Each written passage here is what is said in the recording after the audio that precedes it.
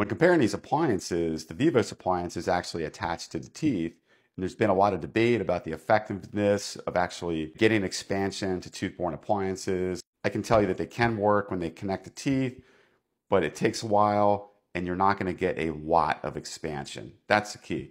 VIVOS appliances are for people who have small to medium amounts of deficiency. These cases are going to take a longer period of time because basically what you're doing is you're putting the pressure on the teeth. Indirectly, that puts pressure on the palate. The tendency is to be impatient and put too much pressure on the teeth. That could lead to situations where you move the teeth instead of actually expanding the palate.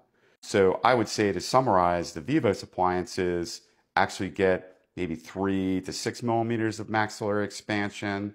If that's all somebody needs, they can work great. Whereas the bone level appliances, they can actually get a lot more expansion. They can get up to 10, 12, 14 millimeters of expansion, and they're connecting to bone. So the result that you're going to get with the expansion is going to be much faster, more predictable, higher levels of expansion. You're not going to be dependent on attaching to the teeth and going at a really slow rate so as to not move and tip the teeth.